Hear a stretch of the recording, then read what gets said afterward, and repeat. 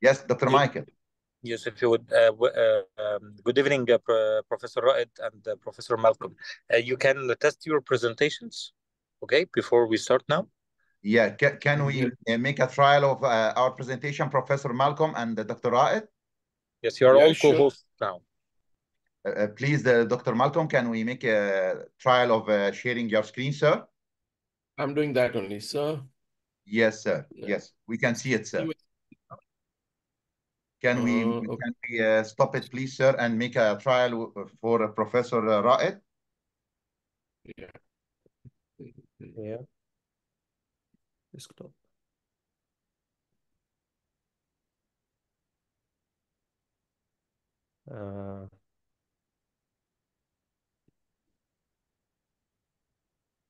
Yeah, it takes.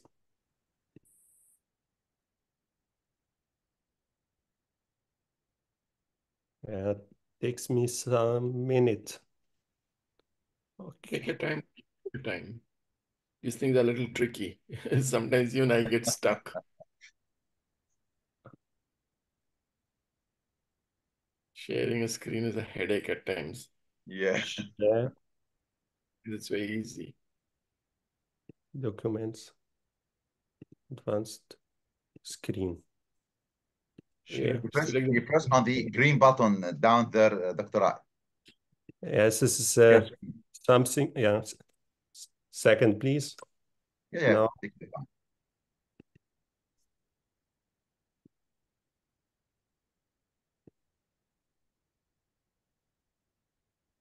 You have Mac or iPhone? Yeah. Mac, yeah. It's working. You're on. Because sometimes we find some problems with Mac. Yeah, it's working, sir. Okay. Can we stop it?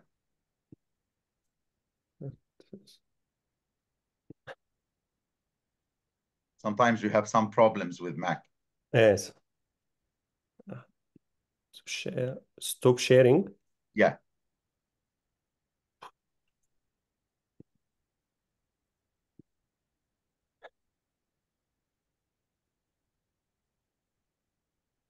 Hosts and panels. How sorry, how can I do it? You can find stop sharing. Stop share, yes. Yeah. Mac, I have some friends from UK were sharing their presentations on Mac. They have a big problem with Mac. Okay, we can start. Bismillah ar-Rahman ar-Rahim. It's a great honor for me to be with us tonight. Two of the eminent guest speakers from India and from Germany. Our dear Professor Malcolm Pestonji from Golden Park Hospital, Vasai, India. Professor Malcolm is one of the big names of spinal endoscopy, not just in India, but all over the world. And Professor Malcolm will speak about spinal endoscopy, and many thanks for your share with us. This is it's a great honor for us, sir, because this is the third time to be with us in our course, which is sponsored by the Egyptian Orthopedic Association. I think Egypt and India have a great history of collaboration, and I made through the Egyptian Orthopedic Association this collaboration more and more eminent and obvious. Sir, thank you so much, sir, for joining us. And also to Dr. Raed from Germany. Dr. Raed is my dear friend and my dear brother. Thank you so much for joining us, Dr. Raed. Thank you for your invitation, Professor Mohammed. You are our professor. Thank you. I'll use Dr. We will start our presentation with Professor Malcolm. Please, sir.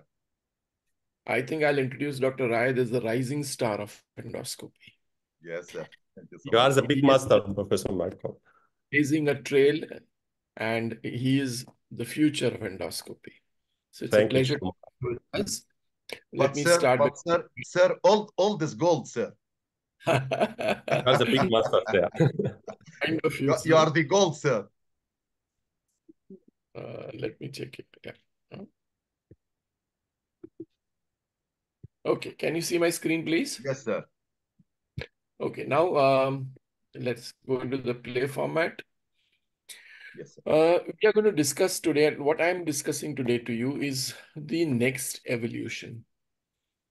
When we come in with a new surgical perspective, there is always that initial rush of blood.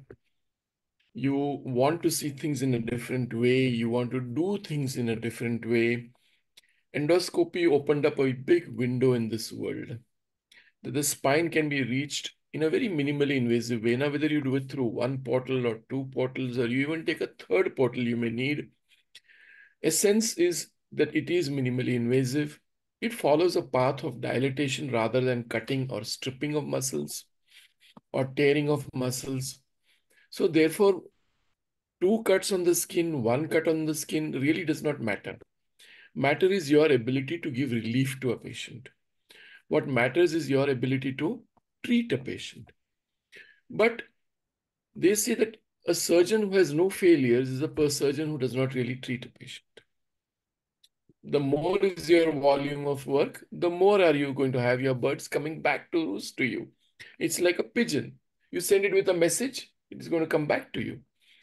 So therefore, spine evolves, and in its evolution, we first start with, let us say, discectomy, then stenosis, then a little fusion. But what comes back to you is the problems that come back to you. Now, problems can be inherent, intrinsic, or they can be iatrogenic. So when we say inherent and intrinsic, you can say it's a recurrence of a pathology. I did a discectomy, patient comes back to me with recurrence. Now, recurrence is not because I did a bad job in the first place. Recurrence is because of the nature of the annulus. Annulus doesn't heal. After years, it remains open. And a person can, who has got, let us say, a badly degenerate disc of Firman's grade 4, grade 5, and patient has got a lot of sclerotic changes in the bone and plates. The hyaline cartilage is separated out. These are the kind of patients who are going to have recurrence because new fragments are going to detach. And it's like a sinus. The path is still there. So recurrence is natural. So without commenting upon a surgeon and his capabilities, recurrence is something that all spinal surgeons face. Now comes the question of new additional pathology. In redo spine surgeries, you will come across a segment wherein you initially did, let us say, a discectomy. Now patient has come back to you with fibrosis, foraminal stenosis, progressive lysis and listhesis, degenerative listhesis, degenerative scoliosis. All new additional pathologies developing over a period of time. But the patient has faith in you. You have done his primary surgery. He's going to come back to you. You can't say, no, I am only the first time surgeon. I will not do a redo surgery. So redo surgeries is going to be the next gen of evolution. And you are going to face your problems. Maybe not in your first, second, third year of endoscopy, but maybe like person like me who has been doing endoscopy for many years. So obviously my problems are going to come back to me. The third major problem is the failure to achieve the goals that you had set in your prior surgery. Many times let us say we're dealing with severe stenosis, and it's a global stenosis, the word I will use, wherein there's a large element of foraminal, lateral, and central stenosis. Now a surgeon really has at a little upper levels of the lumbar spine where the laminas are a little tightly inclined, large facetal hypertrophy has occurred. He manages to do the central decompression. He manages to do a very nice lateral decompression, but he may not succeed in doing good foraminal decompression. So he has left behind and not achieved a goal that he had planned in his surgery. Whether he does it by open surgery, whether he does it with a microscope, or whether he does it with a tubular retractor, easy go system, name it. This surgery is essentially and intricately difficult, and therefore he may not achieve his primary goals. And believe me, when I can quote from all meta-analysis that 60% of failure in spine surgery, the root cause lies in the foramen. And reaching the foramen, whether it is from outside or inside, is a tad bit difficult when you're dealing with open spine surgery or with a microscope.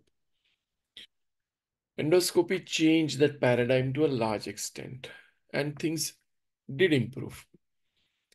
So what are my guiding principles? What guides me when I want to do a redo spine surgery?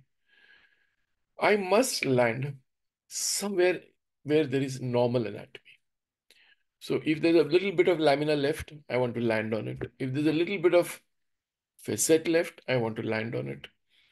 And from there, millimeter by millimeter, I want to directly start my exploration. In open spine surgery, what do? We retake the midline cut. We go down to a particular depth. Then we go laterally to hit the facets, retaining the central tissues. And then we try to get it down by the side of the cord. Endoscope is quite similar, except that with an endoscope, I bypass everything and I directly land on the lamina, which is retained, or I directly land on the facet. So I already got my depth. I know now I have to go a few millimeters lower down from here to reach the cord surface. How do I dissect? That comes in the later part of this topic. The other way around is, okay, now I feel I have to redo this, but I don't want to use the same approach. I want to use a different corridor. So I can reach the same point where I reached in the primary surgery by coming through the lateral corridor, doing a para-UB approach or doing a transforaminal approach. So doing the same surgery, but from a different corridor. So you can reach the same pathology or you can address the newer pathologies that have come up. So these are my guiding principles when I'm dealing with redo spine surgeries. Now, let us take this particular patient over here. This patient, I had done a fusion at 4-5 and patient had a up-migrated disc at L3-4. And patient came back with a massive reherniation in that period of 8 weeks. And patient had delayed reherniation at the upper level. Now what do I do? So I say, okay, let me go back. Let me try and remove this huge migration and reherniation that has occurred at the upper levels. So when I re-explore the same corridor, now I'm going through the same corridor, and it's not a new corridor. I try to find the IAP. From the IAP, I try to find the transverse process corner. And then when I go down, I see these fronds of tissue. Now these fronds, red fronds of tissue, are the synovium. And that white structure below down there is the recurrent disc herniation. So trying to understand the normal from the abnormal pathology is very important. But despite removing so many fragments, I'm still not able to remove the full thing. So I climb up, I start burring out the IAP, and then finally I fracture out the entire IAP. You can see how I'm breaking out the IAP. But I've retained the phlegm. Today, I have changed my surgical style and I've brought in a new type of T-lift surgery wherein I retain the phlegm. Now, this is after doing the bone grafting, preparation of the end plates. Phlegm is intact. The cage has gone in. So I'm now extending my fusion. What I'd done at 4-5, now I'm extending it to 3-4. But even after all that, when I sweep under the cord, I still find reherniated fragments. So the only thing that gave me a clue was a non-pulsatility of the cord at that time. There was too much of tightness after the cage had gone in. I was not happy, so I explored. And when I explore, I find further fragments. I remove those fragments and my cord becomes pulsatile. Everything starts pulsating. The exiting root starts pulsating. And I extend the fusion unilaterally on one side. Patient has done subsequently very well. She's gone on to fusion. But this was my own creation, my own problem, and I had to deal with it. So let us go to the next. The development of new additional pathologies. Now, this patient had done way back, I think maybe around 2005, 2004. And you can see this classical P-lift cages, but you can see that this fusion has occurred over there. And a wide decompressive phlebectomy has been done. So the central cord is well expanded. Now the patient comes back to me with secondary foraminal stenosis. There is fibrosis around the root and the axilla. But in this case, there is no instability. Okay, so the development of newer pathologies is listed on one side, and now we are playing the video of the patient over here. And you can see over here that the foramen is completely occluded. Fusion has occurred, so I'm not very much scared. I can sacrifice a little more extra amount of the facet. You can see this whole thing is totally occluded over here. There is a grade 3 deformation of the root. So I start going down. I separate out the tissues, again following the old surgical track. Go down by the side of the dura, go down into the axilla, and going around the axilla, I've entered the root canal. Burning out, freeing up all the tissues over there, and slowly exploring the path of the root that has to go out. And you see that as the root comes out, and I've opened up a little extra, undercut a little extra of the facet, can you see the fat on the root? And you can see how I can introduce my dissector completely nicely outside a fused facet. So without creating any additional instability, I could address this pathology from within itself. Because I felt that the fibrosis was quite a lot inside, and I felt that this root needed to be freed more from inside rather than from outside. And patient has already achieved fusion, so therefore the question of instability was not haunting me. I had already removed the rods. Patient only had retained cages, and now patient after almost 20 years has come back for a redo. So it was something unique. It was something that was enjoyable to do. Let us see failure of previous surgery. Now, failure of previous surgery can be implant failure, cage, pedicular screw migrations, ages and disease developing, and even spondylodiscitis. And this is my own patient. A high-level down-migrated disc done comes back to me with spondylodiscitis, one of my rare cases of discitis, but yes, my own. What do we do? So we decided we must revise this patient, clean out this mess, remove this epidural mass, remove all the abscess, and remove the re-down-migrated herniation. So we do a para-UB approach here, and we do a T-lift in a para-UB approach. So here I'm cutting and breaking away the IAP corner. I'm doing a laminectomy, removing everything. Now going down by the side of the cord, probing out, changing my scope and instrument to bring it from a different direction and chase down onto the body of the down migrated fragment. To clear it out, I have prepared the disc space below. You can see the disc space is ready below, but I need to remove this fragment which is down. You can see that even in the X-ray over here that I'm on the body. Having cleared out everything, then going back to the prepared end plates, doing a little more of curating, grafting. This is opposite side decompression, going down in the opposite lateral gutter, making sure this time that the decompression is complete, and then putting in a peak cage. Why peak? Because less reaction, making it horizontal, and then progressing to fusion in this particular case. Patient pathology, the organism was identified, and we could treat her very nicely, comfortably. Pain disappeared. She did pretty well. So this was like a creation of a new pathology with the recurrence of a pathology. Not a very happy situation, but ended well for patient and for me. Now, let us take this particular case. See this patient's X-ray. You'll see that at L5S1, there is a huge fusion mass. This is not my patient. This patient came to me. She had undergone a wide laminectomy 10 years back, guys. And you can see the wide laminectomy, but you can see the fusion in front also. Now she develops severe sciatic pain and numbness in the leg for last 2 years. So I'm wondering, okay, with a wide laminectomy done, fusion over there is no actual pain. Why this sciatica? Where does sciatica come from? There must be some source of it. So I'm asking you guys to help me. So look at this X-ray carefully. And let us look at the next slide.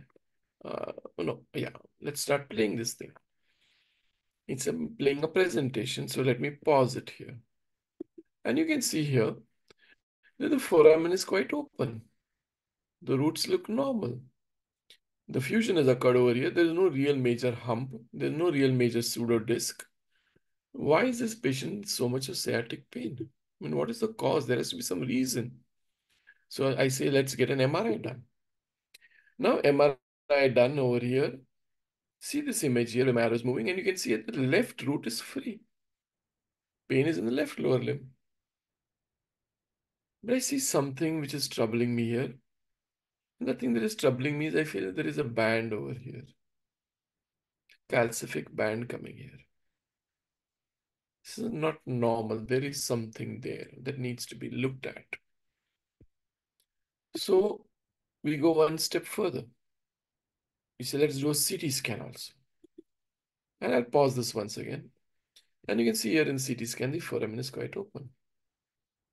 Here the foramen is open. Foramen is open. There is nothing in the canal. There's nothing in the foraminal canal. Whatever is there is outside the foraminal canal. It's a classical Wiltshire extraforaminal entrapment of a nerve root.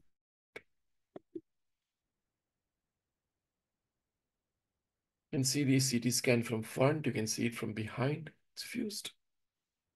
As a matter of fact, the laminectomy is massive. Now, when I land on the sacral ala and I'm climbing up onto the S1 pedicle, I see a huge extraforaminal ligament. This is known as the corporotransverse ligament. It's part of the iliolumbar complex.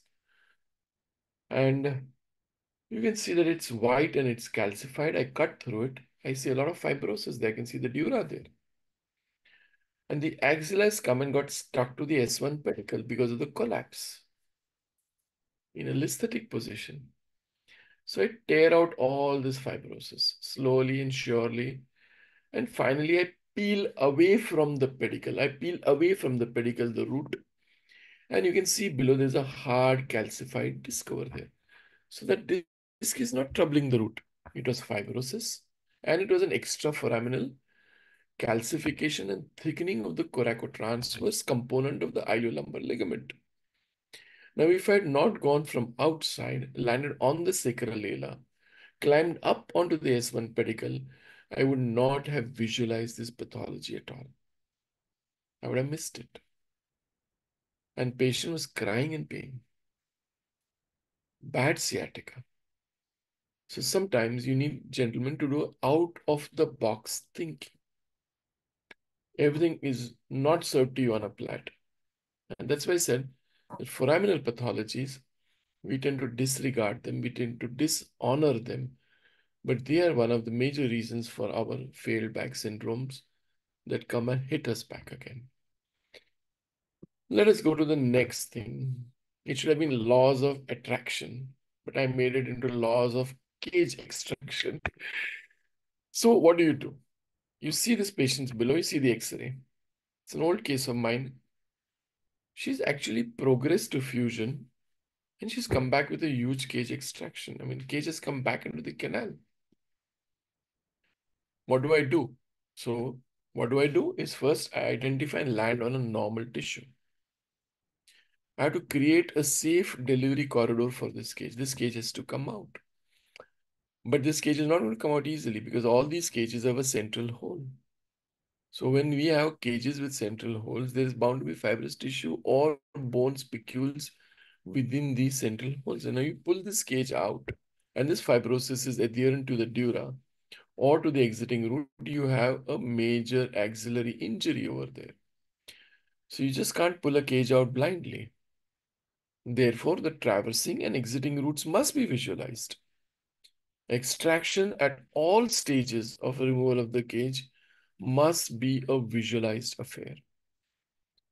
As a matter of fact, putting in a cage should be a visualized affair. Removing it should also be a visualized affair. But then let us put it down in the form of laws. So let's play this video and just let's enjoy what happened and what I had to do. So since I can see, I can just pause this here. 1 second.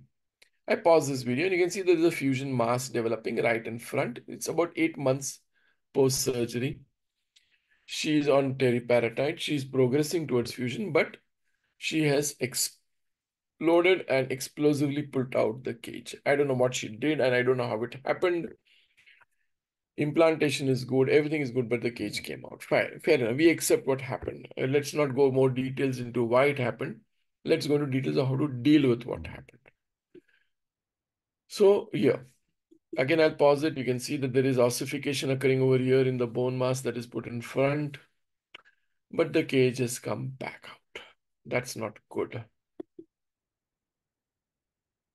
Now, what have I done? I have targeted, again, I've paused and I've targeted here. I can show you I've targeted a very fine bit of lamina which was left behind after I put in my cage. So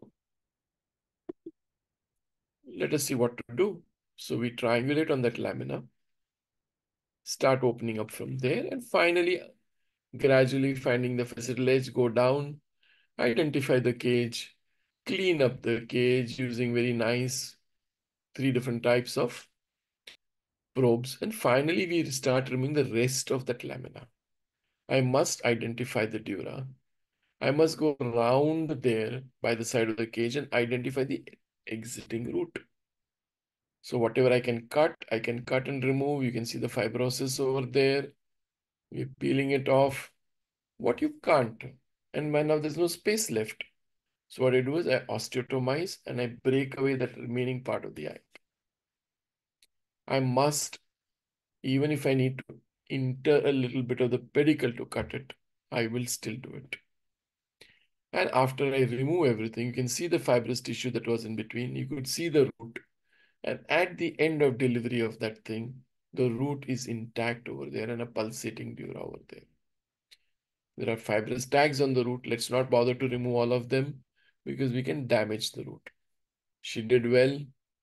We didn't need to do anything more. Fusion is already set in. Most of the bone graft was in front of the cage. So let it ossify. The rods and screws are in place, so I don't expect any further collapse to happen. And I pray that she has a beautiful recovery. This was done by me a few months back, so we will get her follow-up someday. Let us go to the next thing. Now see this patient. This was one of my early, maybe 10, 12 years back. I'd done a transcambin facet sparing fusion using a transforaminal endoscope, or what you call as a monoportal, a full endoscope.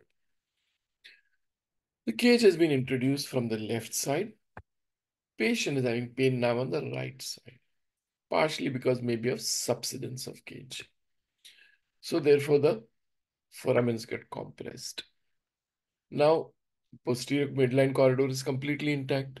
I have put in a cage to the foramen. I've spared both the facets, but subsidence has occurred. Secondary foraminal stenosis set in. Some amount of central stenosis has set in. So I say, okay, fine. We have a virgin corridor. That is the main central corridor. We have never gone through the back, in the center of the back. Why not we do something there? So we decide, okay, fusion has already occurred. Let us go ahead and remove the implant first. Then do the decompression. So you can see over here the severe foraminal stenosis. I start by identifying my locations and removing the screw. So first comes out the ini, obviously. So you can endoscopically, what you can put in, you can endoscopically remove. That is the first rule of life. Grabbed the rod and pulled it and pushed it out through the same old original scar. But now, see the rod coming out of the skin. But this is the opposite side, correct? We had put in the cage from the left, now we are working on the right. And you can see here the upper edge of the lower lamina, and you can see the upper edge of the facet itself. You can see how tight it was. We had to do a lot of burring, opening up. And then we did an end block flavectomy. Now, all this stupid butterfly challenge thing goes on. I advise my students never to fall for that trap. You can have a lot of dural tears. People try to justify it, but I don't agree with it, and that's a personal opinion. Now I'm going down into the opposite lateral gutter, into the opposite foramen, removing a little bit of tissue from there, decompressing, keeping some foramen flavum intact over there, and then doing a ipsilateral undercutting to free up the entire exiting nerve root. So at the end of this video, what you see is the exiting nerve root, the axilla, cut ipsilaterally, undercut on the same side. You can see a lot of fibrosis over there. This was the reason why she had a lot of pain. So central stenosis, lateral recess stenosis, and secondary foraminal stenosis all developed in this patient because of only one thing: subsidence of a cage in an osteoporotic lady despite the fixation. Happened, and it had to be dealt with. This is how I dealt with it. You will have your own methods of dealing it with, but this is the way I did it. Here you have a patient. Now, this is again not my patient, but this patient was a very unique case. Somebody had done a fusion for him, not really put in a cage or even a bone graft, just a discectomy and a fixation. Somehow that thing collapsed and he went into a good fusion. But despite the fusion, you can see over here in the foramen here, the root is not cleanly visualized. There is a little bit of bright tissue over there, vascularized tissue. It's not a normal looking foramen for me. So I take a new path. This time I take a para-UD path. And we start exploring this foramen. And you can see how I've come in a very extreme lateral para-UB approach, gone underneath the metallurgy. And there you can see after so many years, you can see all this muck lying down by the side of the root. Discal fragments, bone graft, calcium deposition of multiple root blocks.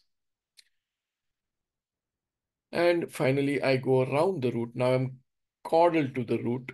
I'm in the axilla. I'm removing the recurrent little or retained recurrent herniation that was there, entering into the disc. But I see a band across the root. I tear that band. Now, when I tear that band, I see there's a lot of vascularity in that band, despite the fact that we are using fluid and there is fluid pressure that still looks red, not very healthy. All this is not very healthy. So I'm using an arthroscopic fine punch. I was one of the first persons in the world to use this arthroscopic punch in spine surgeries, but it helps me to work in very tight corners, and you can finally see the flavum and the axillary corner and everything cleaned out over there. We put in a lot of fat, which we removed from just below the skin, packed it around the root, and fortunately the patient did well, and I have had a less of a headache after that. I'm coming to this presentation, and you can see over here a recurrent disc herniation here, old UB corridor over here, slight wet facets, recurrent bulging disc. But if you see this foramen over here, you will see the foramen very tight. You will see a tip of SAP come up, black tissue over here, small amount, maybe a cyst over here coming from this facet joint and flavum. And you can hardly see the root. And there's a foraminal component to this disc, foraminal component. Not a very good and a healthy situation. What should you do? You have to do a redo. You can even see the old approach path. Not retained multifidus here on this side also. Not much of muscle wasting. And you can see here I've triangulated in the subpedicular region. And I'm trying to now, let's start this. Yeah. You can see I've triangulated. I'm stripping the tissues up and down on the facetal edge because previously I've done a UB surgery for a discectomy. And now patient has come back with a recurrence. So I'm going down in a para-UV approach. You can see the SAP. You can see that I've opened up the facet joint. And you can see this fluffy tissue here, vascularized fluffy tissue. That is the SAP corner. This is the SAP transverse process corner. I had done undercutting and exploration of this foramen from within. That time it was nice because there was a herniation. I removed the herniation, but now collapse has occurred. You can see some of the retained phlegm also over there. But I'm now cutting this superior pedicular corner. I must get onto the exiting root. I must get above the exiting root. I must be flush to the superior pedicle. This is the kind of fluffy tissue that you will see from the facet capsule that you have left behind in your previous surgery. This was on the outer side of the facet. Obviously, I couldn't reach it, but see how it has grown, how it has become vascularized, and see how it is causing irritation to the nerve root. So sometimes when we blindly undercut into the foramen and we say, okay, I decompress the foramen, this is what you leave behind. This is the problem that you face subsequently. So you see how the vascular tissue is coming out, how all this muck is being cleared up by me. Now this patient has come back to me with secondary foraminal stenosis and collapse, and I have to go in a para-UV approach. I'm trying to cut flush to the transverse process superior pedicular corner. I'm getting to the top of the root. The root is vascularized. You can even see a vein here. This is the vein accompanying the traversing root. This is the vein accompanying the exiting root. Now, these veins are new anatomical landmarks. They're in a different session of mine, infusion session, but I follow these landmarks. I'm cutting the vertical part of the superior articular process and fracturing the inner hidden part. So both break now. After removing them, I'm going down onto the floor of the disc. One side is the root, one side is the traversing root. But the traversing root is not being seen cleanly. There is a lot of fibrosis there. This whole muck is fibrosed. And this is the reason why, rather than have pain in the L4 root, patient is having more pain in the L5 nerve root. So I start stripping it. And as I strip it, you can see how white, tight this nerve root is. Now the tightness comes from two things. One is fibrosis, the PLL, which is adherent to it. So I'm cutting away the PLL below the nerve root. And I will now be entering into the disc after I do this. And here comes out the retained fragments, the recurrence of the herniation, the huge fragments. A lot of them came out. And I can show you an endless video. So I'm curtailing that part of it. But eventually, I'm sweeping with a hook. I'm sweeping with a hook. I want to separate the PLL from the dural sleeve. And I want to tear away all that fibrosis, clear it out, see the undersurface of the dura, see the surface of the PLL, make sure there is nothing adherent over there, see that the traversing root which is exiting below the L5 nerve root is completely freed. My axilla is freed, the herniation is out, a few tags remain on the exiting root, let them remain, try never to remove everything cleanly. Part of the SAP is cut, that is the discal surface below for you. So this was a redo surgery with a new corridor, 3 years post-primary discectomy. Why? Because secondary foraminal stenosis set in. So gentlemen, we need to understand that every time fusion is not the answer. Sometimes endoscopy gives you a better perspective. So let us have a take-home message after all this.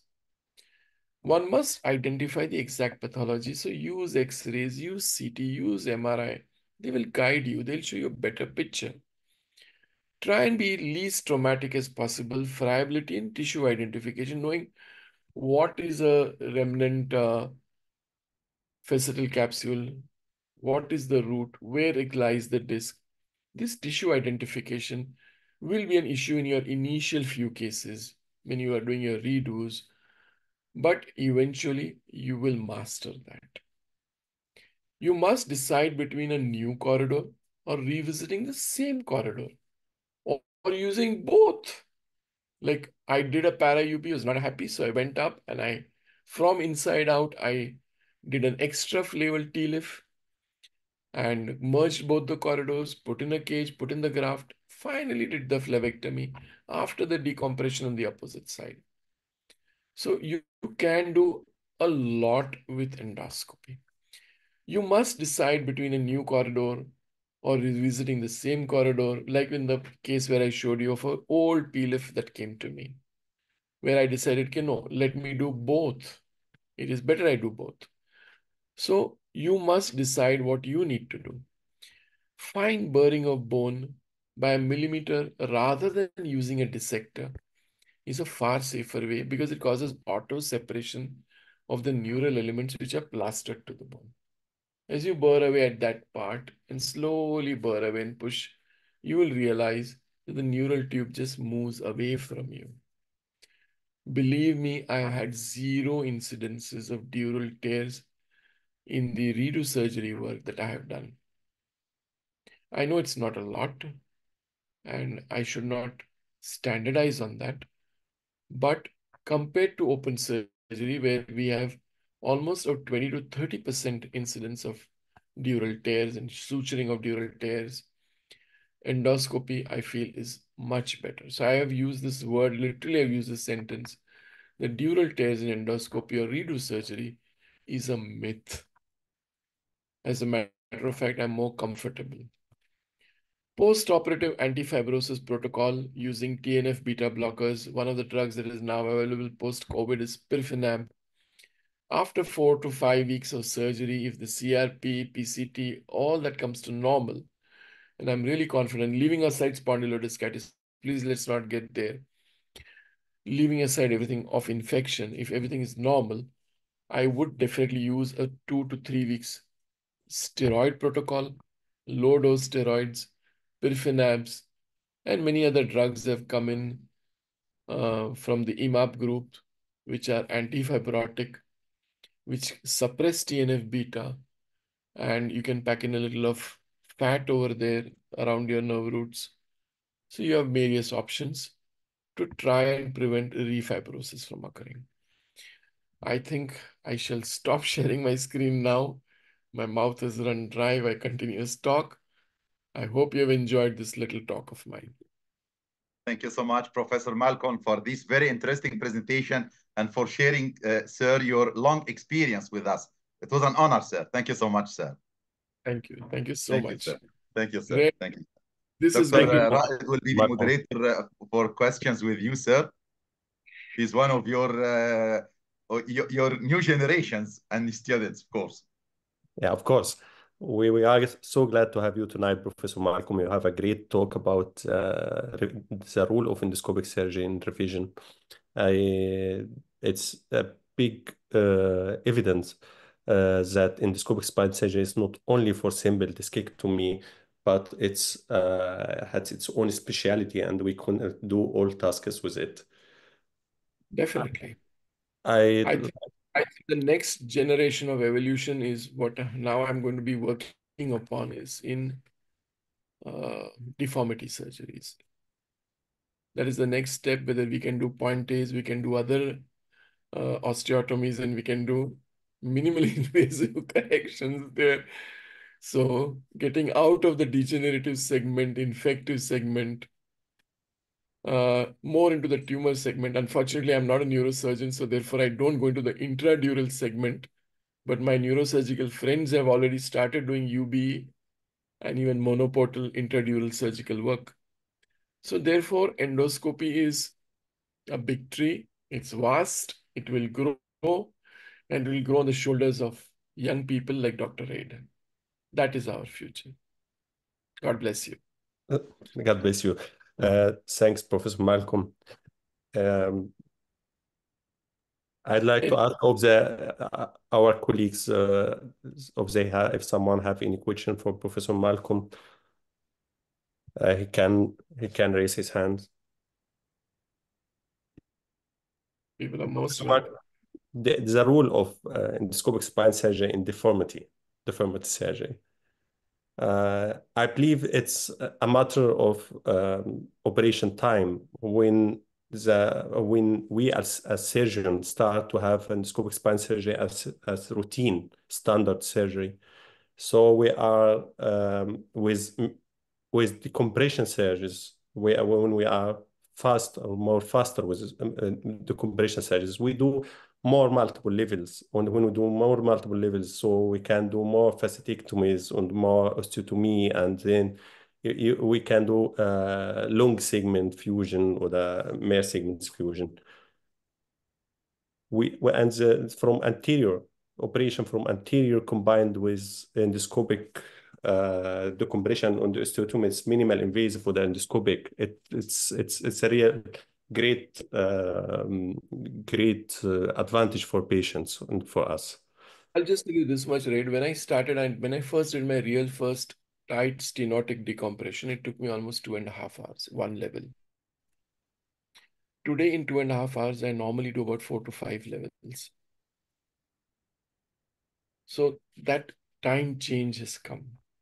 Instrument handling, the ability to understand, things have changed. And evolution, see, what happens is that, I come across a lot of people and people set standards. I mean, I usually hear this argument, oh, with tubular, I can do a T-lift surgery in 1 hour and I can go home. And you endoscopic guys take 3 hours. Fine, but we developing. We are being born today. The way we prepare an end plate, you guys just can't prepare it because you can't go inside and even see the end plate. I can see the end plate from corner to corner. I don't like what I see by just using rotary shavers. I need to prepare it better. So I'm going to take a little extra time. Now, is time the only judgment of a surgery? Is it the only parameter by which we are supposed to judge ourselves? I think that's unfair. And over a period of time, we are also coming up to that standards where we are also finishing our 4 screws and 2 rods and 1 cage in less than 1.5 hours. It's just a matter of time. It's a matter of evolution. It's a matter of practice. It's a matter of judgment. Tell me one T-lift surgeon who sees a route from an axilla to its entry into the psoas outside the SAP. Most of the surgeons who do T-lifts today, they are doing P-lift, T-lift kind of surgeries. They don't even completely cut the superior articular process. They just make space to put in a cage. This is one thing I'm totally against. What happens when a root is fibrotic and it is stuck to the discal surface on the outside or at the SAP tip or outside the SAP and you can't see it?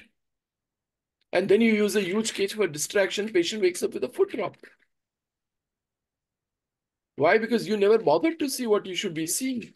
And you can't see that, not with a tube, unless you keep changing the position of a tube.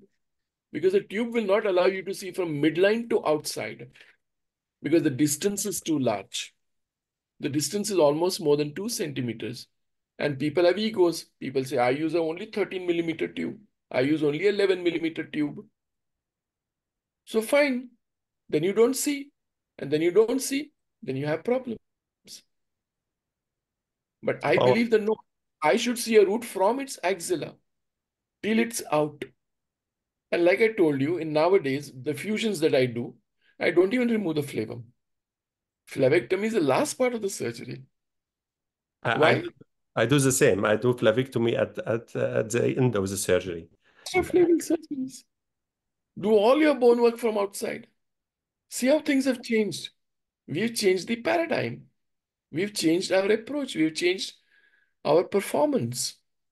So spine is like apples and oranges and watermelons, and it's a fruit basket, guys. Don't compare one thing with the other. Every technique is special. Every surgeon is special. Even open spine surgeons are special. They are great. We must learn to respect them, and they must learn to respect us. We have to move to a world of consensus, not be opinionated. That is the difference. That is the message, guys. I hope it reaches across the world and we all learn to respect each other better. That would be the fun. Today, I see people fighting between monoportal, full endoscopy, and biportal and transforaminal. It's Yes. a mess. Why? Th- This is this is a big question now in Europe and in the United States about monoportal. Why is biportal also important? Why should we adopt biportal techniques? I tell you what, I tell open spine surgeons that if you're good at open spine surgery, please stick to it. If you're good at microscope, please do that. If you're good at tubulars, please do that. If you feel the need for change, if you feel the need to do better, if you feel I am having a deficiency gap, there is a management terminology known as deficiency gap. Why did I become an endoscopic spine surgeon? I was doing my tubular surgeries with a microscope in 2004. Why did I change to endoscopy? Why did I evolve in endoscopy from transforaminal to full endoscopic to UB? Is because I felt that I was searching for something better and better and better. But it is for every one individual to decide where he will search and how much more he will search. If you are happy with what you're doing, don't change. There is no need. There is no need to compare yourself with others. And if you feel the need to change, either you change or you take the help of a colleague who can do things for you. So it's time for collaboration. If an open spine surgeon feels I cannot deal with this foraminal pathology, let him collaborate with us. Let the endoscopic guy move in. Who is the God? The God is the patient. Allah asks us and directs us to treat our patients. So let's not fail there. I think we have a question from Ashraf. Yes, Dr. Ashraf, I have allowed you to speak, sir. You are unmuted, sir. Yes, please, sir. Good evening. Good evening. Now we are by night at Cairo. Thank you, Dr. Ashab, for allowing me to together with this. What I'm asking about is, do you have any cases of recurrent fibrosis, periradicular fibrosis? Especially following the excision or reinsertion of a cage. And thank you. Yeah, I appreciate you. What I have faced and what two patients have shown you today, one was of cage extraction. These were not refibrosis post-cage extraction. So really, I can't comment on to you on that. But at the time of removing of a cage, and if you feel there is fibrosis there, please follow the antifibrotic protocol. Try and do your best. There is nothing else that one can say because there is no answer here. The answer is yes, TNF beta blockers, like TNF alpha, there is TNF beta. So if you block the TNF betas, maybe you will have less of fibrosis occurring over there because it suppresses the fibroblasts. Use of fat, use of hyaluronic acid, long chain hyaluronic acid. You can use, you have multiple options. You can use steroids for a few days and try and suppress fibrosis.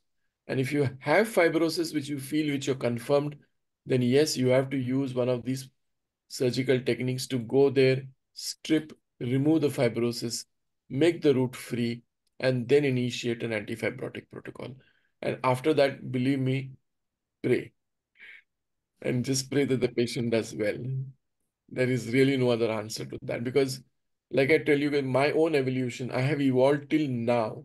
Maybe what question you ask is the next further evolution that I may face of either after reimplantation of a cage or after removal of a cage.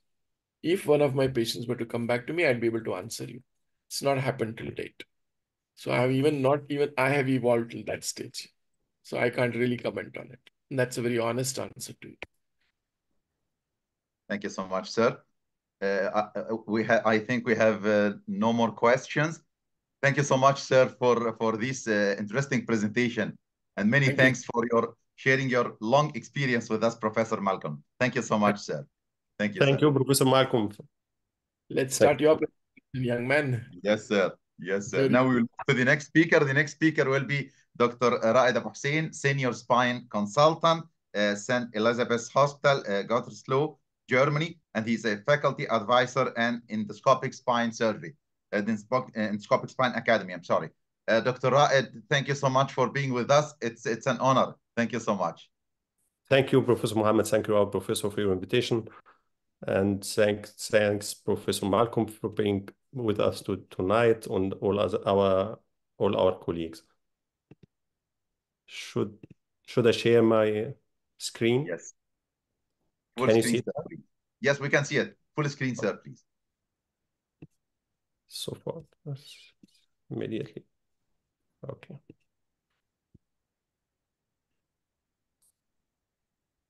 Yes, Now sir. can you? Okay. Yes, sir. We can see it, sir. At the beginning, I would like to talk tonight about endoscopic spine surgery, an overview about endoscopic techniques, and how endoscopy is not only for simple discectomy, but it can help us to do all jobs in spine surgery, or the most of job in spine surgery. My disclosure. My question is endoscopic spine surgery a new specialty? It's like, I think we are now in the time, it's like laparoscopic abdominal surgery, or like arthroscopic shoulder and knee surgery. So I believe, in my opinion, it's a new specialty. And it can, with endoscopic spine surgery, we can do discectomy from simple to complicated one. And with endoscopic discectomy, we can sometimes, in complicated cases, avoid fusion. And we can do complicated decompression cases also without iatrogenic instability, so we can avoid fusion. And when it comes to fusion, so endoscopic spine surgery plays a big role for fusion. And in my opinion, in my hands, and in good hands, this endoscopic TLIF is more superior to the open TLIF. And we saw tonight from Professor Malcolm Bistoni very nice cases of endoscopic fusion, and for revision cases. Well, thank you, sir, for this. When we talk about endoscopic spine surgery, so we have different techniques. We have monoportal and biportal, and we have monoportal interlaminar or monoportal transforaminal. We have this in lumbar spine. We have this in thoracic spine and also in cervical spine. We have also biportal technique. We have interlaminar. We have paraspinal, extraforaminal, or transforaminal. And when it comes to fusion, we have also different techniques. We have monoportal endolif over the wire technique. We have UBE TLIF in different arts and in different techniques, with one cage, with big cage, with double cage. We have also UBE dorsal olive or UBE TLIF with an XLIF or the olive cage. So monoportal and biportal is a big discussion nowadays. What is the importance of biportal and what brings it to endoscopic spine surgery? And I think when you are rich enough, you would like to have these cars before your house. One is very elegant, it's very fast, it's attractive, and the other one is robust, is very strong. You can do with it mini job more than the other one, and I do both technique, monoportal and biportal, and biportal technique I do prefer it when I do multiple level severe stenosis. In the cases of L5S1 intra or extraforaminal pathology, when we need to do the effective debridement in infect cases. When it comes to endoscopic fusion, then biportal is more strong. We would like to talk about discectomy. So for disc prolapse pathologists, in my opinion, transforaminal approach is the first choice because we do fast no bony work, but sometimes we have pathology at L5S1 with high iliac crest, so interlaminar approach will be my first choice. By L5S1 with high iliac crest, I would prefer intraforaminal or extraforaminal approach, unilateral biportal. We have also when we have lateral or foraminal disc herniation in cervical spine, so it can be done monoportal or unilateral biportal. I would like to take you in a journey and to answer the question why endoscopic spine surgery is a new specialty, and when you start to do it now, you would be in the future one of the gold group who, in my opinion, it's about 5 to 10% worldwide spine surgeon now who are doing the endoscopic spine surgery, but it increases and increases. So I advise my colleague to start learning it, practicing it, doing it. I will take you on a journey from simple cases to a little bit more complicated cases. I would start with interlaminar discectomy. As we see here, we have a case of disc herniation L5S1, but we have also an obese patient. So when we do it in endoscopic surgery, it takes us some seconds to minute to do our approach. But when you do it in another way, it would take more time. So it's a live video of the operation. So we do the incision. I do it again. We do the incision. It's like 8mm incision. We insert and dilatator. This is a monoportal interlaminar technique. Then another dilatator. Then it comes to the working tube. It's a real time. Then we will palpate with it where is the lamina or the facet. Then we go with this walking tube. It has, you see here, we go with this direction towards medial, and the other longer one towards the bone. We rotate it to enter through the fascia. At the beginning, you can do lateral X-ray to be sure, especially in obese patient, that you are deep enough. Then you insert your camera. This is a monoportal interlaminar Elysis Pro. So as you see here, you have through the endoscope, the same endoscope, you go inside with your instrument. And then the first thing we see over the flavum is a little bit fat tissue. At the beginning, I would clean it.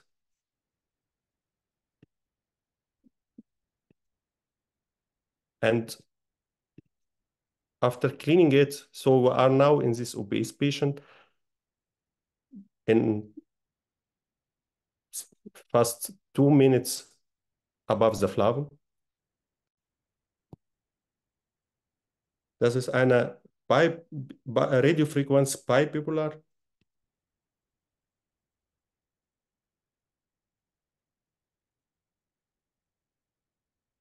We clean this wrist fat tissue and muscle over the flavum. The yellow ligament, the flavum ligament, we can see now.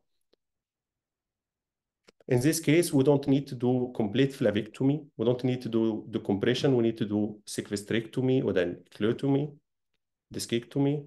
So this is a very small scissor. What I do now, I'd like to see my scissor, so I rotate the camera to be perpendicular to the instrument. And with the working tube, we do a little bit pressure to stretch the flavum ligament. And then we start flavectomy from medial to lateral till we reach the lateral border of the neural structure. As we see, we have two layers of flavum, one superficial, the other one is deep. This is the deep one now. This scissor has a sharp end and a not sharp end. With the not sharp end, I use it like dissector to go inside the canal. Now, as we see, we are inside the canal. The water comes inside the canal, push our neural structure a little bit away.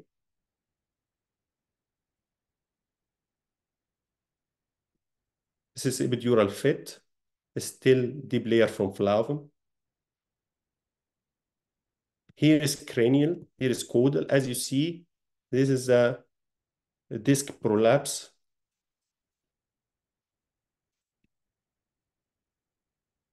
The disc prolapse, we can see it now.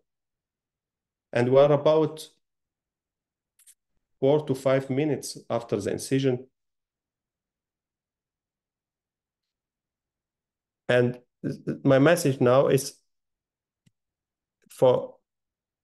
in this obese patient, endoscopic spine surgery gives the most advantage. It's the best option for obese patient through an 8 millimeter or a 7 millimeter incision, monoportal or biportal. It's another case of a female patient.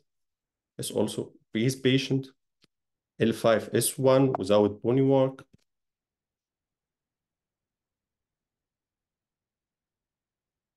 So this is flavectomy with a small scissor.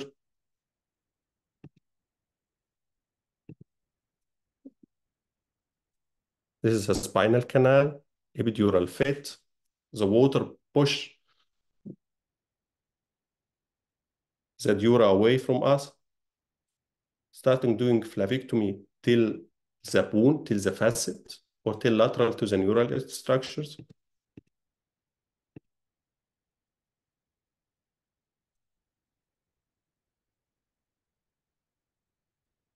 This small bipolar radio frequency is deflectable and give us a chance also the epidural, small epidural vessels to coagulate it. Here I would stop it to see. When I saw this, I don't know who is this, the dura or the traversing nerve. To be sure that I'm lateral to the traversing nerve, we should reach the bone, we should reach the facet joint. Or we can look, if I can see the other end from the structure, it's more likely to be the root, not the dura.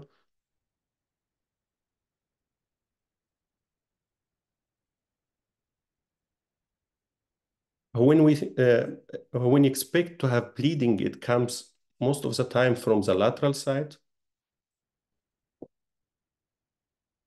And here is a disc prolapse.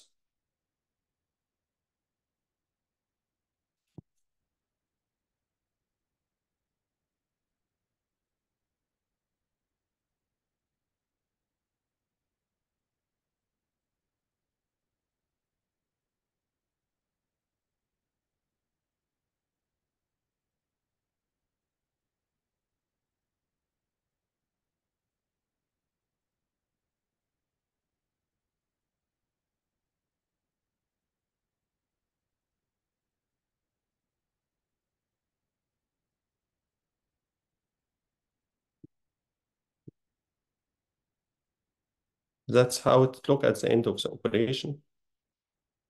We have the shoulder of the traversing nerve free. The axilla is free. We have through less traumatic approach. There is another case of L5S1. This is a post-operative build. So pre-op, a huge disc. post-op. Look at the muscle. Please look at the muscle here, multifidus muscle, paraspinal muscle. Look at the working corridor, what we have to do to take out this huge disc.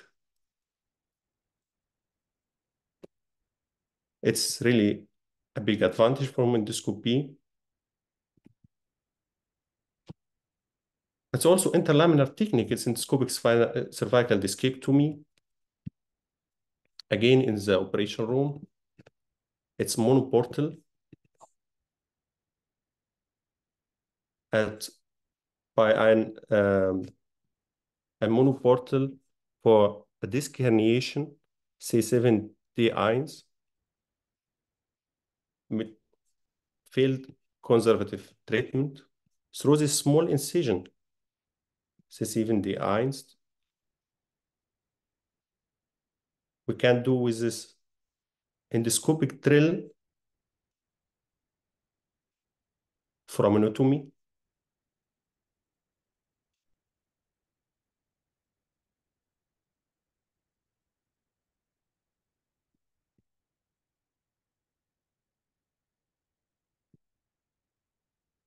There's a diamond endoscopic drill from monoportal system. This is the SAP, EAP, cranial, caudal.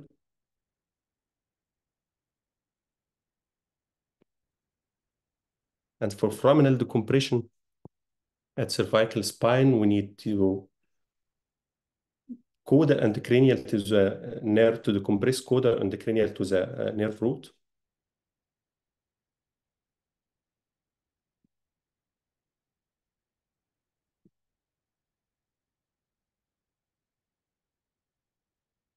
With very small instruments.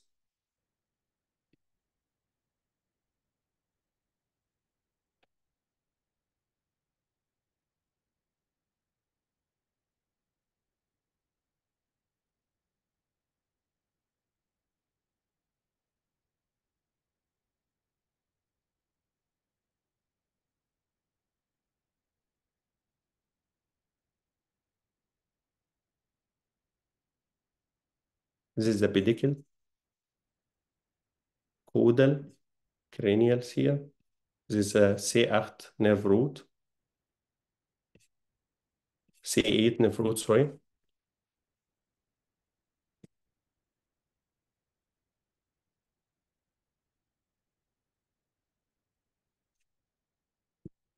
It's another advantage to help the patient to avoid fusion.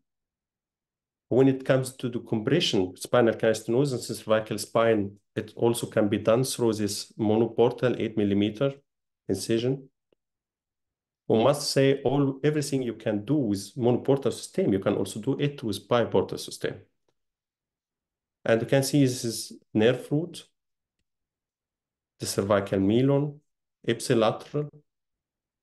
And you can decompress it to see the cervical melon to the contralateral side, contralateral, through the small incision. 2 hours after the operation, the patient can walk.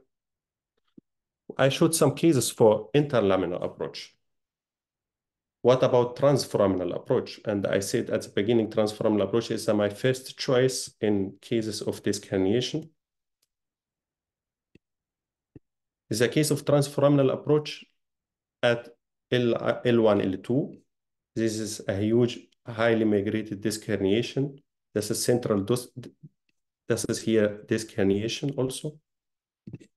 Here is a dorsal part from this disc herniation. It comes from the foramen length till posterior to the dura. We start transforaminal, we enter through the foramen. So we enter through the foramen, we find the pedicle and SAP. Then we go to take the first part is the intraforaminal part from disc prolapse. This is the L1 root. So we go through the axilla from L1 root.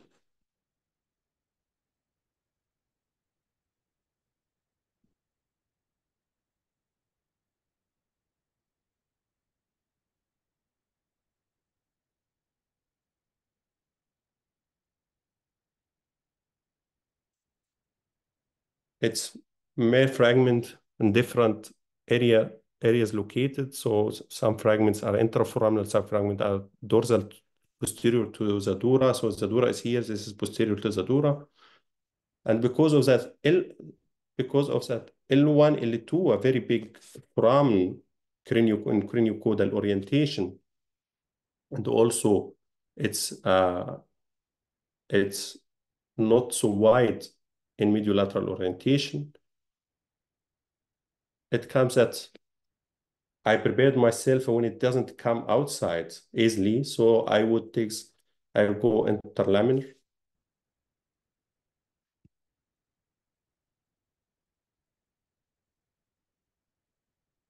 I do a little bit flavectomy oder von lateral recess and von den Tip von SAP,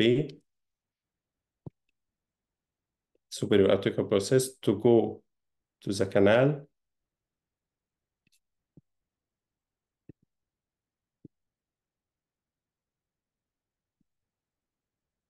So we go to the house now from the window, from the foramen.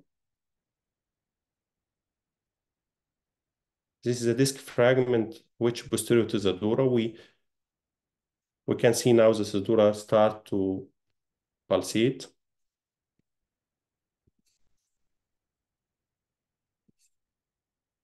And it's the other side. Huh?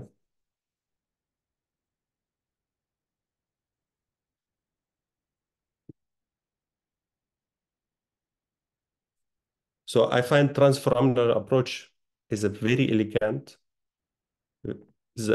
one of the most minimal invasive approaches.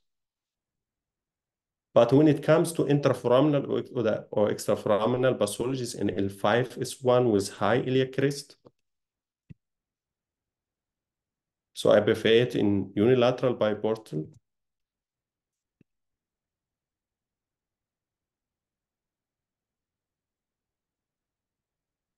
Like we saw with Professor Markham in his talk, the exiting nerve runs about 2 centimeters. The exiting nerve runs medial to the cranial pedicle and then lateral to the caudal pedicle when we like to decompress it or we fry it. So we'd like to check the pathway of the exiting nerve, medial to the cranial, lateral to the caudal pedicle. Here is a video of a case of extraforaminal, interforaminal, extraforaminal stenosis in an obese patient. Here is caudal. We started from the ala. Here it gets inside towards ventrally. Here's the transverse process. Here's the foramen. This is the disc space, L5 root. This is another case, cranial, caudal, facet SRP, disc here. This is a cranial pedicle, L5 pedicle. L5 root comes outside. This is a disc space, L5S1. And it goes in towards ventral.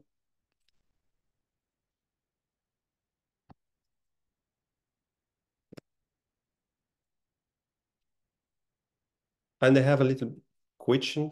Which approach would you prefer in this case? This is an 38-year-old patient with a huge, highly upmigrated disc herniation. So we have interlaminar approach, transforaminal approach, and monoportal, and we have UBA, unilateral biportal. Can also done interlaminar and extra interlaminar or paraspinal.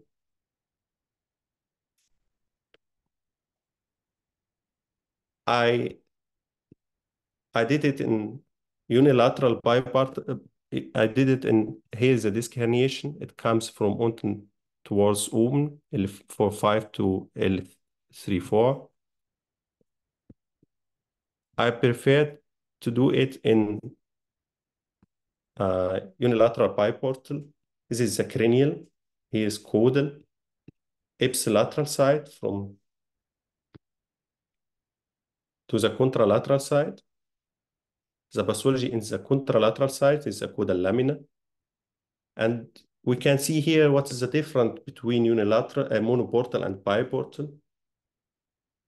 We see with biportal, we have more flexibility with our instruments. We can use more instruments. We can use more big and more flexible instruments.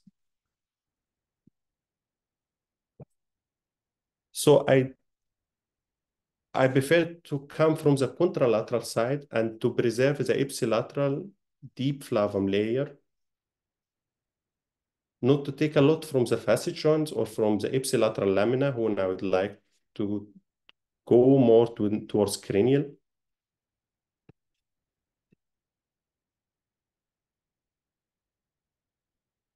This is the first fragment.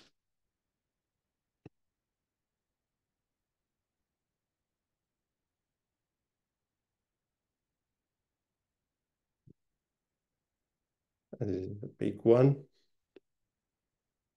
And as you see, I do undercutting from the base of spinous process towards the contralateral side, towards cranial.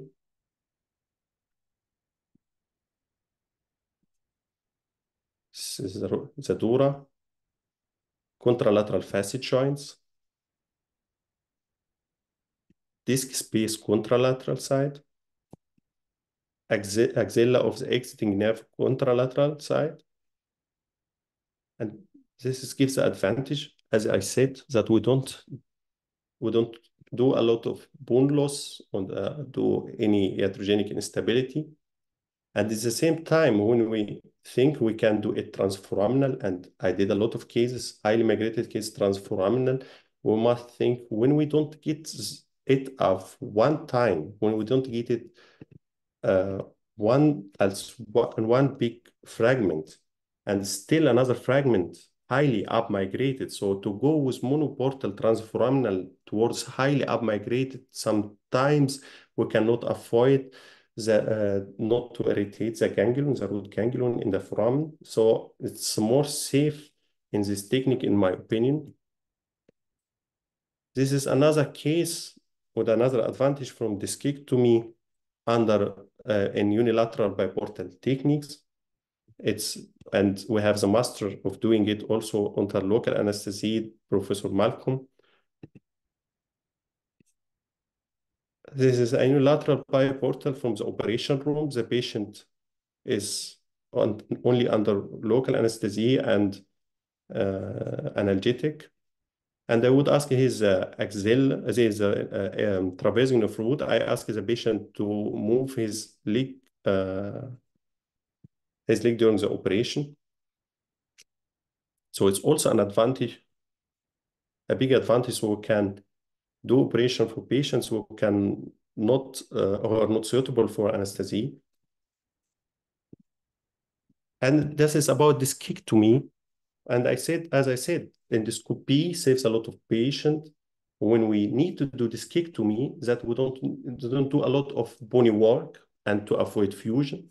And when it comes to the compression, we have multiple techniques. We have transforaminal technique for non-foraminal stenosis or lateral recess stenosis. That's a monoportal. We have Elise's delta, a big interlaminar scope. We have also unilateral biportal, and I would prefer unilateral biportal for most of cases of the compression. This is a case of a gentleman with severe stenosis at L4 and L34.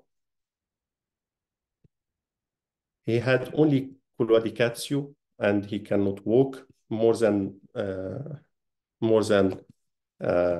back pain. And in this case, I would show you pre-op. This is how was it. Post-op, Intra-op, so with UBE, unilateral biportal, you can reach the foramen in the contralateral side. Here is a flavectomy as a big butterfly, or how it call it, in block flavectomy. And this is at the end of the operation at one level. This is a caudal, here is caudal, ipsilateral, caudal, ipsilateral, is traversing root ipsilateral, disc space ipsilateral. So ipsilateral, lateral recess ipsilateral is free.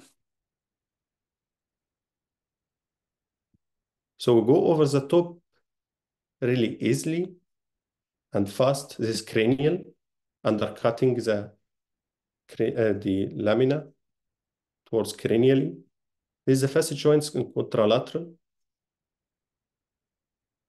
We go caudally to the caudal pedicle contralateral.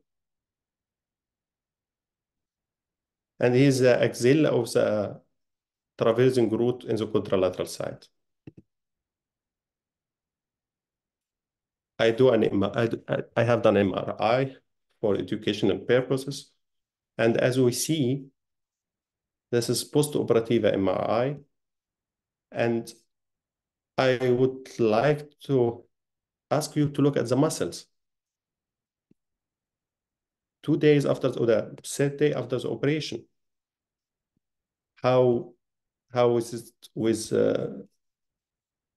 smiley or happy dura, we can call it. This is another case with 2-level stenosis done with unilateral biportal. It shows us how is the unilateral biportal technique very powerful in the compression, and also it's really minimal invasive. It saves the muscle and less traumatic.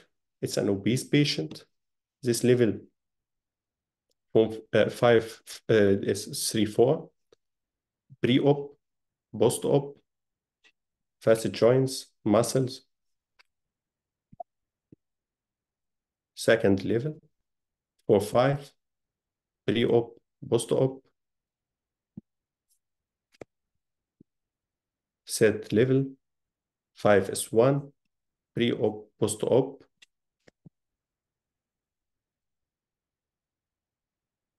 I would not take a lot of time to talk about the steps of unilateral biportal. We can make another talk about it, but it's nice to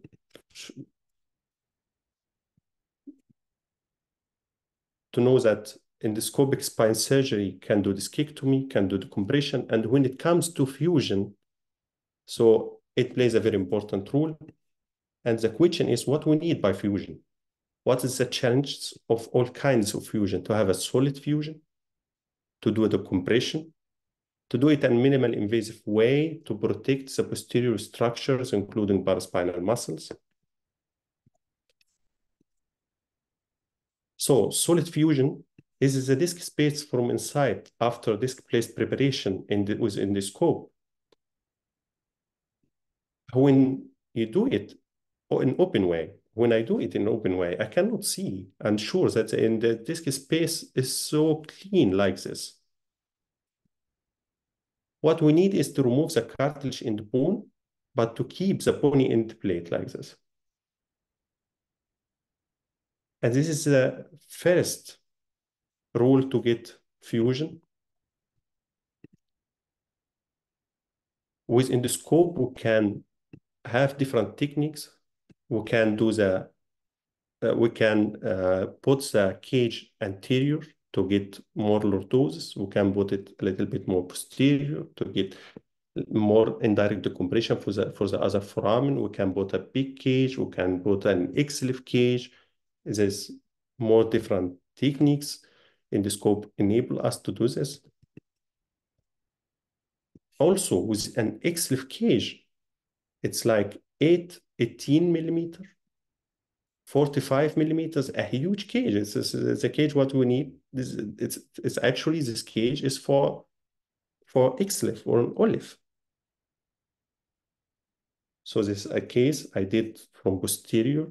So, and like T-lift or posterior O-lift. It's a very big cage. This was a patient with a cyst. It needs a direct compression. I had a little bit rotatory rotation instability here. Had facet cyst, edema in the facet, severe back pain, leg pain. I decided to do fusion for her, but when you do it from anterior with a big cage, you must go back. You must go back to do direct compression. So endoscopy in this patient have an advantage to do the whole job from posterior. So endoscopic fusion, we have to, as I said, two ways: an over-the-wire technique, monoportal technique. For this monoportal or over-the-wire technique, we must select our patient. The best patient for this, and when you start, is you select your first base. It's better to start with level L23 or L34, because in this level you have a wide foramen in craniocaudal orientation, but not a wide facet in mediolateral orientation. You come from lateral. So through that campaign triangle, we start with putting a wire or with a machine needle, with a machine. This is a campaign triangle. Caudally is a caudal pedicle, traversing root, exiting root. So we start with our needle here. We go in the disc space and the medial border of the pedicle. And then we must think that this is a campaign triangle. This is a pedicle, the root, nerve root come like this, and the facet. Make it very small. We can go through this small place with our transforaminal working tube, but to go with a big cage, or that was 12 millimeter cage, we must take this away. We must take a little bit from the, not only a little bit, we must take from SAP, superior articular process, to have a place to widen the campaign triangle, to widen the foramen to reach the campaign triangle. Then we enter the disc space. There are different trimmers to do this, and then we can put the cage over the wire.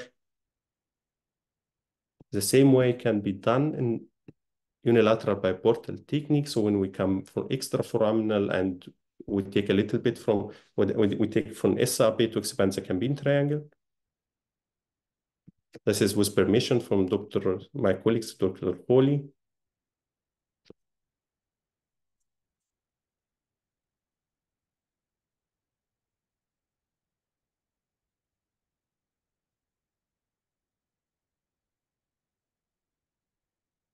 This is a case for monoportal transforaminal or transcampaign fusion. A gentleman with spondylolischitis L23, multimorbid male patient. This is the intraoperative endoplate in discitis with spondylolischitis.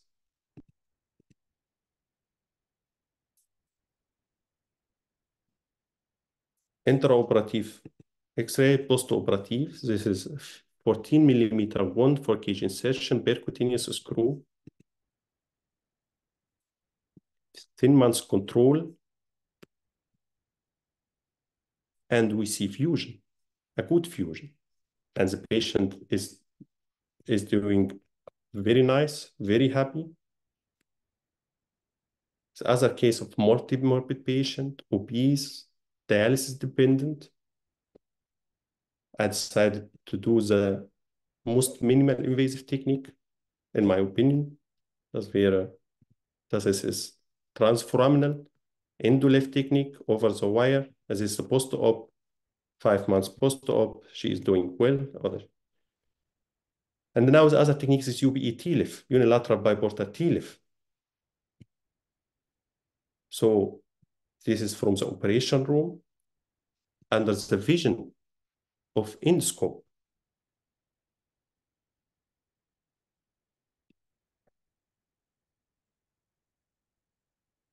After doing fascicectomy, we insert the cage.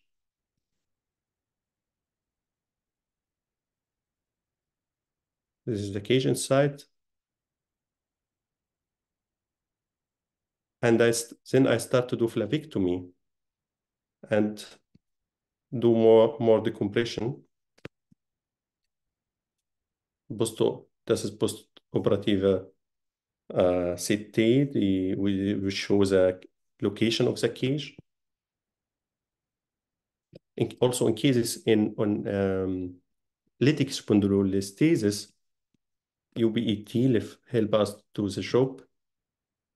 This is the cage in place. The exiting nerve is caudally.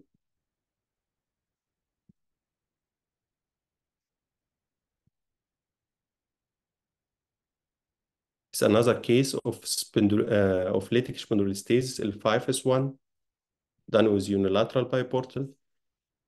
This is the incisions.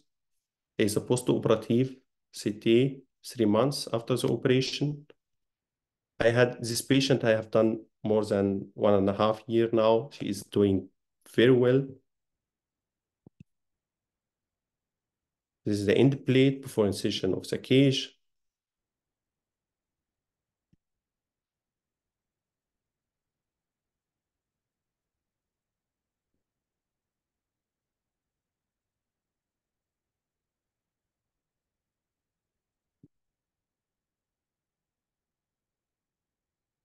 Cage inside the disc space.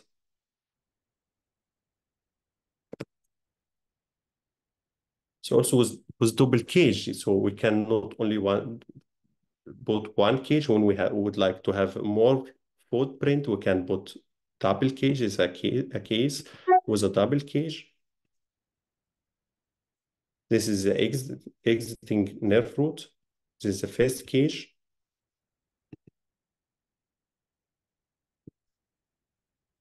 Still flavum. I come from outside. This is the real T-lift technique from lateral. Rotate the cage and put it more anterior.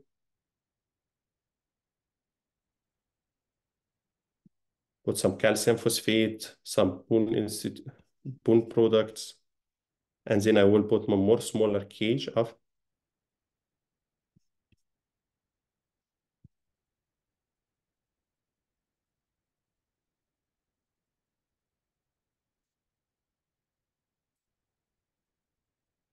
This is a second cage insertion. It must be a little bit faster.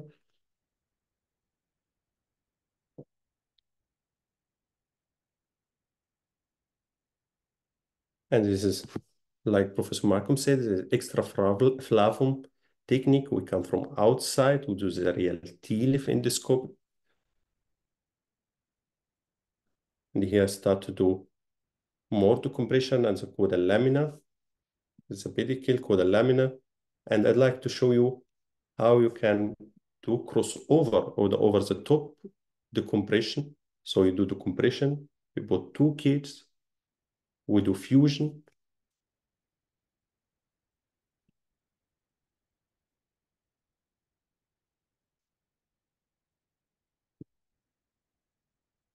There is a contralateral facet joints. In some cases, we need to do, when I need to do bilateral fascicectomy before I put the cage to have more release, we can do it.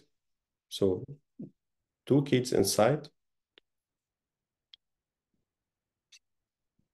Then you have exiting nerve, you see it.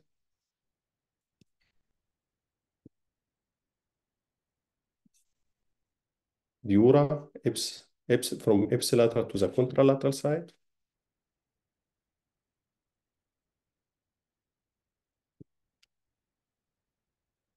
It's another cage with double cage, an L5S1. And look how big is the footprint. When we need, so I'd like to say when we need to have a big footprint for more stability, for bigger chance for fusion, so we can put two cage or put a big cage. This is from this small incision. I put the two cages through the same incision for percutaneous screw. It's another case for lytic spondylolisthesis with double cage. This is a post-operative CT.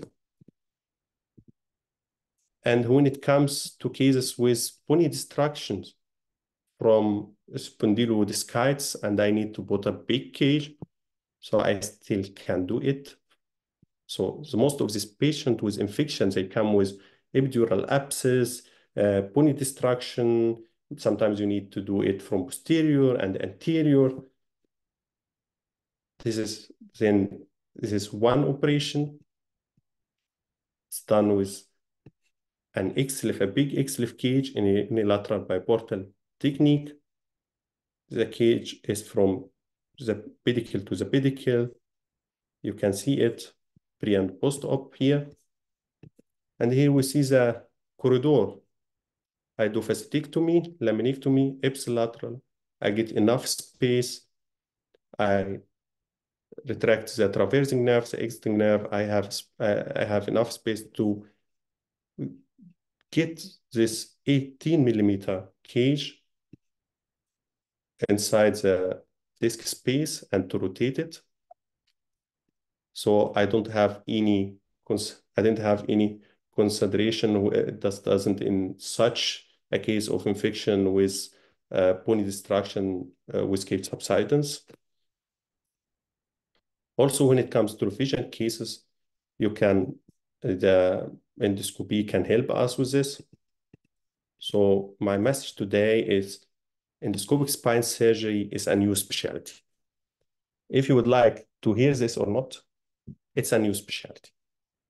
Endoscopic spine surgery can do many tasks in spine surgery, effective surgery, and in a very minimal invasive or the ultra minimal invasive way. It can help patients who could not tolerate the general anesthesia to do some procedures under local anesthesia. It can help patients with simple discoloration in my age and in younger age, or they don't like to have operation, to get a very small, ultra minimal invasive way to get this disc prolapse or herniation away, and to save the paraspinal muscles and to save the stability for the future.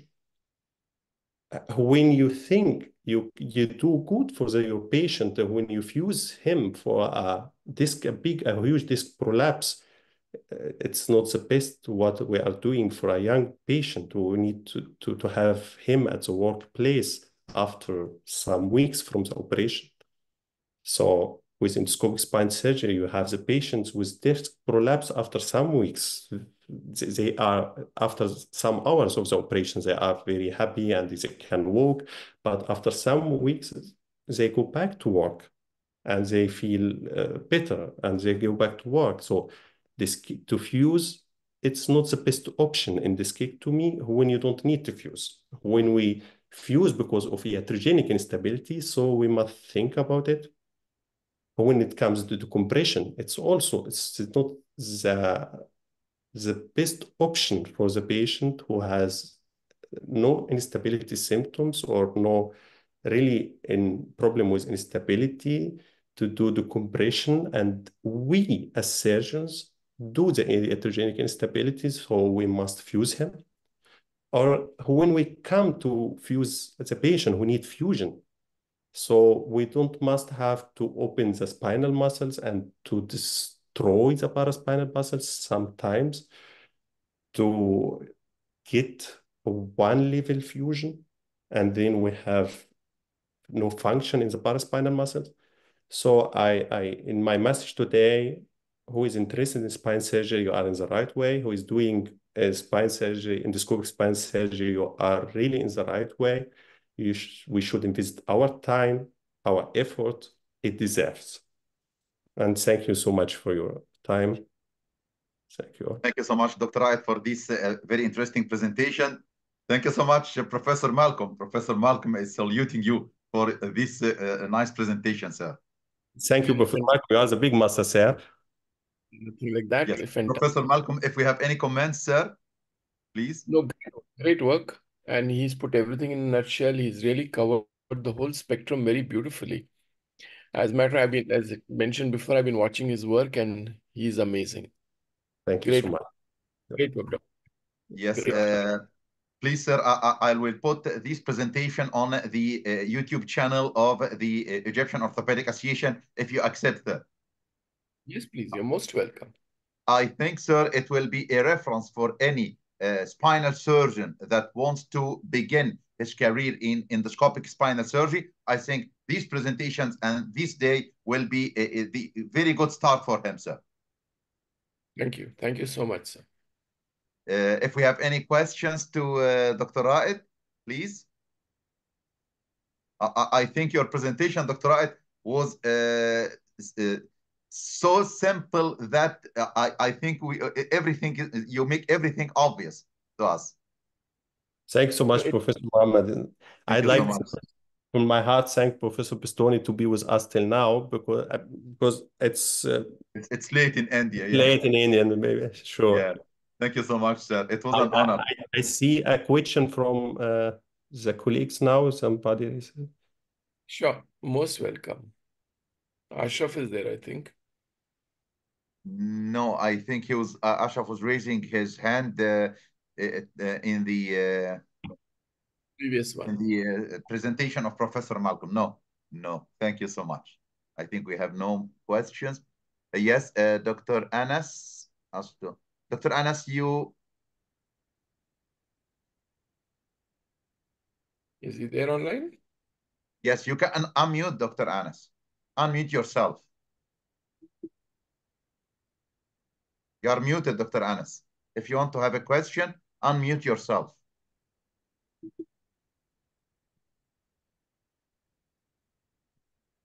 No, I think we have no more questions. Finally, I would like to thank Professor Malcolm Pistonj from India for being with us to this late time of at the end of the night. Thank you so much, sir. Also, my dear friend, Dr. Raed Abu Hussein from Germany, for being with us and for sharing your experiences with us, your long experience, Professor Malcolm and Dr. Raed. Thank you so much, sir. I think this will be the start for any orthopedic surgeon who wants to practice endoscopic spinal surgery. Thank you so much, sir. Have a very good night. Thank you so much, sir. Thank you. Have a good night. Thank you, Dr. Ryan. Thank you so much, Professor Malcolm. Thank you. Thank you so much. Thank you.